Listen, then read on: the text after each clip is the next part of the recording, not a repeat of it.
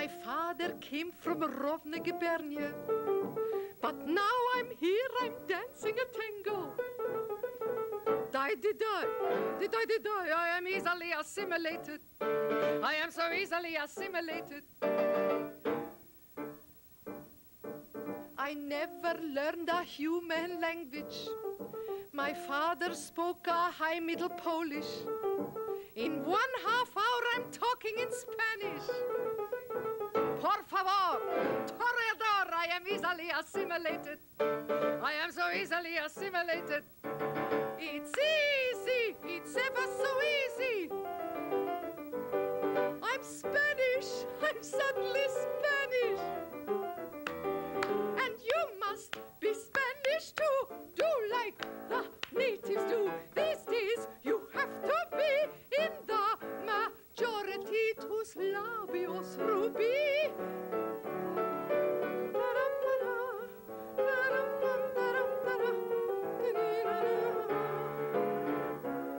Tus labios ruby, 3/4 tat mon très cher ami. Oui, oui, si, si, yes, yes, dada, je ne sais quoi. Me muero, me sale una hernia. A long way from Rovne, Gubernia.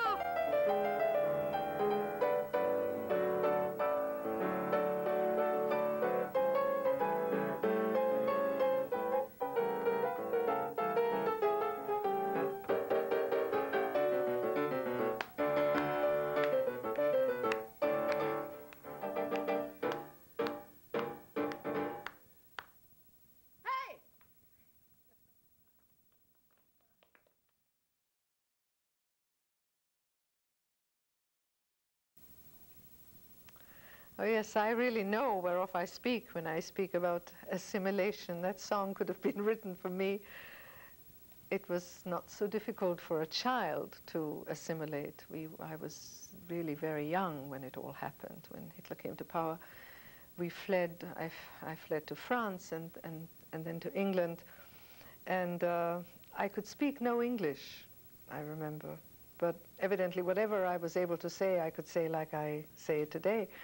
And I will never forget walking down the streets in London trying to find this place. I had the address written down in my hand, and I walked up to a policeman. He's your friend in England, you know that. I walked up to him and said, "I'm sorry, sir, but I can't speak English." And he was very tall, and he looked down at me very kindly, and he said, "Oh, can't you, ducky?" My introduction to British humor. He took me by the hand and led me to the address clutched in my hand, which was the Bloomsbury House, which was a sort of clearing place for people like us who had nothing. We had only what we brought with us on our backs. We had no money, we had no home. Excuse me. And the British are kind on their own soil anyway, and try to get us homes and jobs. And but British red tape is the best developed in the whole wide world. And there we sat for weeks waiting our turn.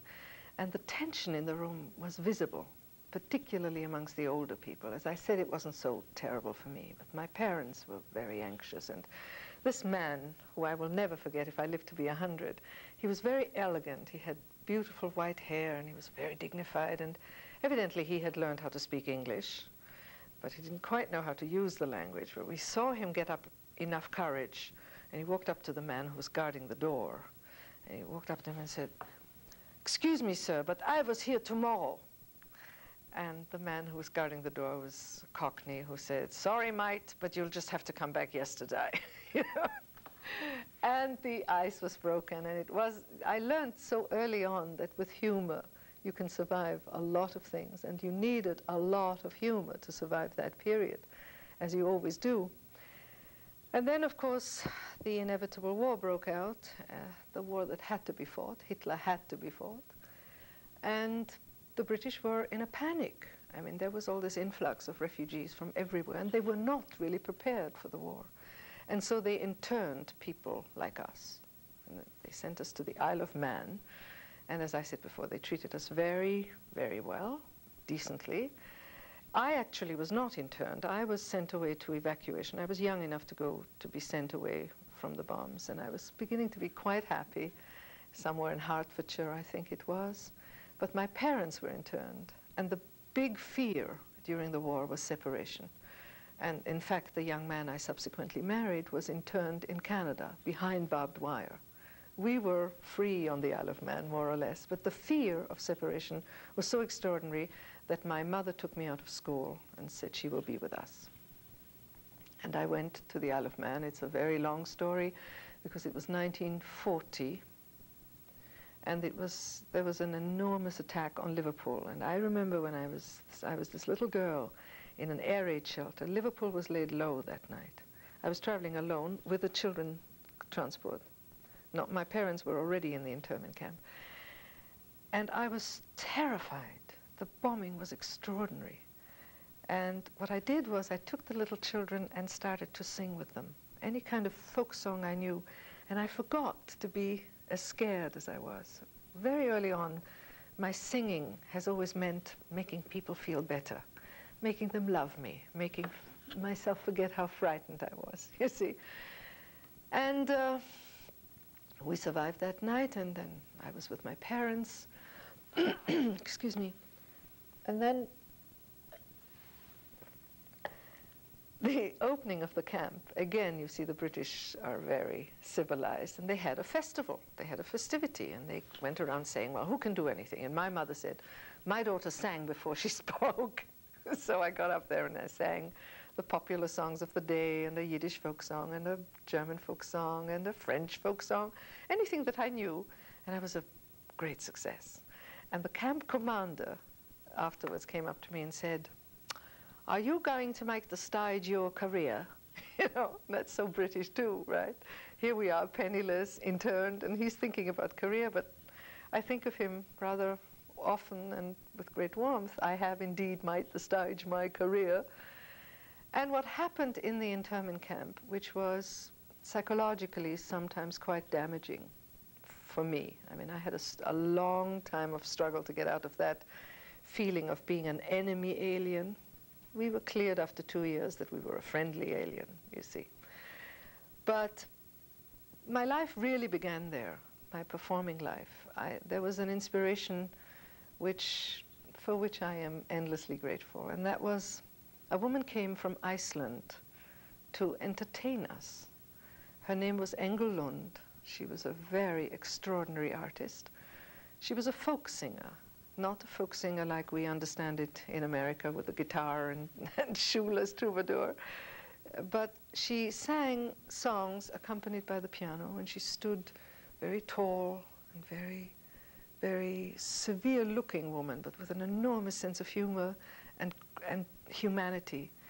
And she called her program Songs of Many Lands, and I was now 13 going on 14. And she began her program with saying, this is a song about a little girl who is bringing blueberries for her mother, but before she comes home, the basket is empty. And everyone in the audience is crying. Now, she hadn't said anything sad, but we were in a very vulnerable state, you know. We were isolated from the world, and this woman brought the world into this isolation. And she sang in Scandinavian languages, of course, and in French and in German, and suddenly I thought I was going to pass out, because I hear this obviously not Jewish woman say, this next song was taught to me by a Jewish tailor in Denmark. And she proceeds to sing a song my grandfather used to sing. Ay, ay, der Rebbe geht, ay, ay, der Rebbe geht. Well, I don't know if you can imagine what that was like in 1941, when we had been thrown out of our country for being Jews. If you spoke Yiddish, you spoke it softly. If you sang Yiddish songs, you sang it around your table or a fireplace if you had one. You never shared that with the outside world in those days. Here is this Danish artist singing my grandfather's song, identifying it to the whole world. Well, I cried from beginning of that program to the end, and I was unable to speak to her afterwards. But some flash went through my head that said, if you survive all this, you are going to do what this woman does. It was a flash, and it went away, and when I was released, now this is 1942, I was released from the camp, and I went to look for her. And I found her quite easily. She was a very accessible person, and I sang for her. And I talked to her about my life and what I want to do in the world, and she said, "It's enviable, you never had to learn these songs. They were given to you." I was so stunned by this humanity of this person. And this is in the middle of the war. She gave me a letter that said, "To whom it may concern. We have heard," in those days my name was Haftel, Schlamme is a married name. "We have heard Martha Haftel sing, and we believe that she deserves first-rate training." And this is in the middle of the war, and I was sent to Emmy Heim, and I got singing lessons. I got piano lessons from her accompanist, Ferdinand Rauter. And they got me a piano. I mean, it's really a miracle. And my life began. I called my programs, when I came to America finally, I called my first program Songs of Many Lands. And my first album was called Songs of Many Lands.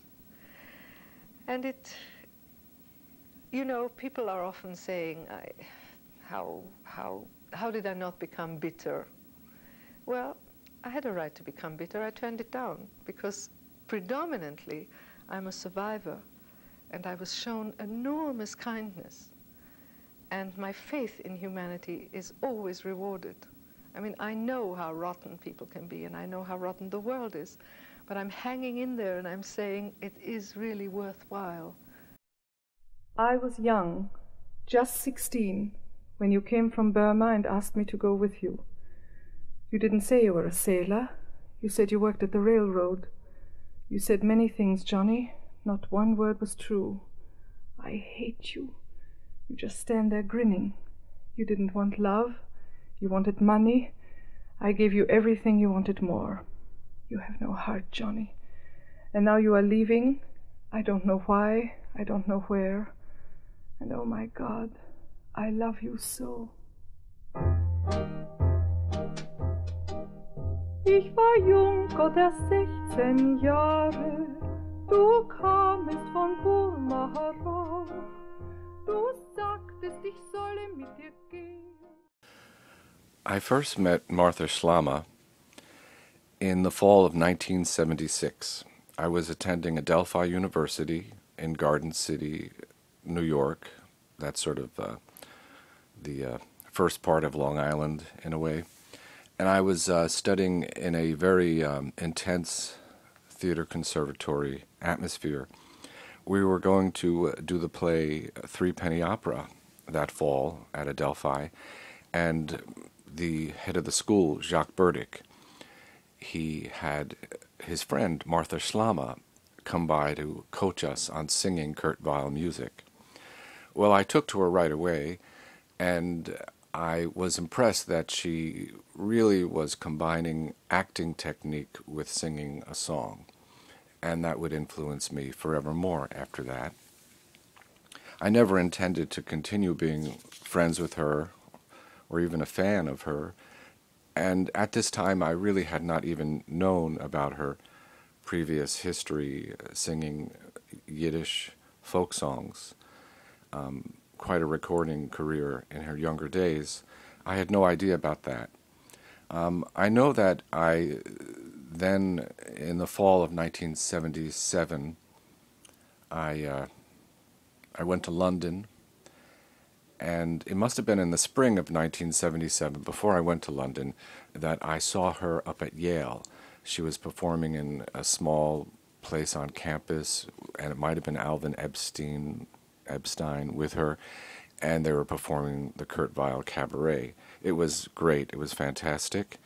And I saw it in the Village in a small cabaret space, and I can't recall. It must have been around those years, maybe when I got back from London, the year after that in 1978. And then I finally saw Martha at Ravinia.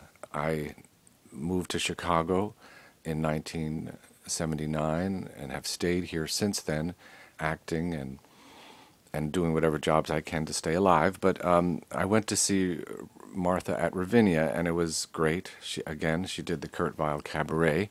And I remember afterwards, when we're waiting around near the dressing room of Martha after the performance. A lot of people have gathered. There might have been there was a reception room to meet her, and I remember I was at the far side of the room, and she entered the door to the room at the other far side of the room, and she across the way said, "Frank." She recognized me, and the people in the room parted ways, and she came through. We met and hugged. And I was just so impressed and delighted that she remembered me, that after her performance she would want to speak with me. And she thought of me as her student, I think, and I was honored to be considered her student. And so I put this video together of material I've had of hers. After she passed away, I did a one-night performance with a company I started called the Temporary Theater Company.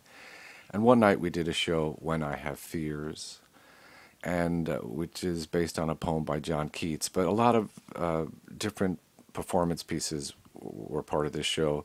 Performers did a variety of things based on that theme. And when audiences came to the show, they saw a video of Martha talking, the video that you've seen already with her, what I call a conversation with Martha. And so she was part of that show, and she lives on for me in my memory of her and her contributions to how I work as an artist.